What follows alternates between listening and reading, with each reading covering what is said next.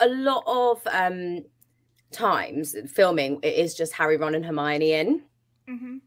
So I think like the doubles for Dan and Rupert, I was obviously close with, and then like Dan, Rupert, and Emma themselves, because a lot of the time it would just be the six of us, and we were children, so we would just play, like just do things that you would think children would do, sort of play together. We had like a really cool rec room which had like table tennis in it and foosball and that sort of thing, and we would all just hang out there after like schooling was finished.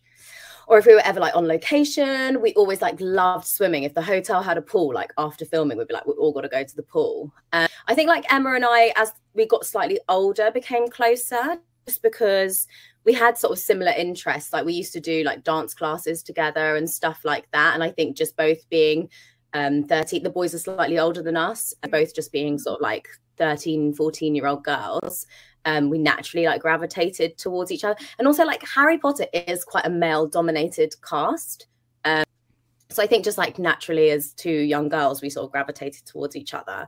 And yeah, we were like really friendly towards the end, and we'd all spend a lot of time together. There wasn't really any degree of separation between us all. They really just wanted us to be kids. They really did.